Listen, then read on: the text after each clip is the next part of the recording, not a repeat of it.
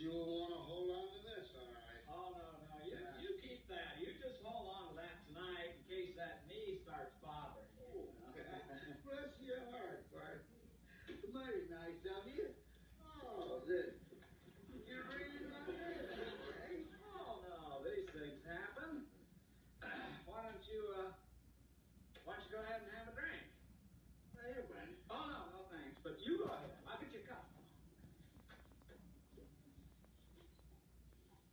There we go. There you are.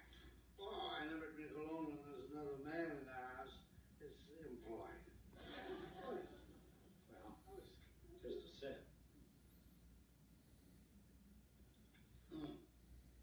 Bottoms up. Let's sit down.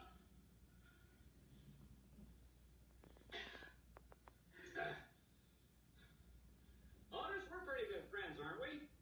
Oh, sure.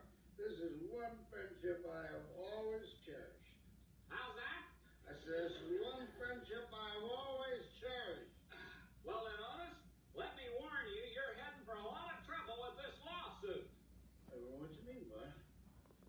Look, Otis, I want you to tell me the truth, the plain, unvarnished truth about what happened. You don't understand. I'm doing you a favor suing you. A favor? Come on, Otis, come clean. Now, how did you fall? Don't know. Maybe I slipped or tripped or something. All I know is I hurt my knee. You don't expect me or a Sheriff Trailer to believe that, do you? Taylor. That's what I said, it's Sheriff Trailer. Believe me, Bonnie, I wouldn't lie to you. You sold a friend, a cherished friend. You know you're my cherished friend, don't you? Right, you know something, Otis? You're my cherished friend, too. Stuck your knee in this pan of warm water to ease the pain. Used to do this some West Cows. You're a real pal, buddy. Listen to that, Andy. It's just nothing. I was just starting to get interested.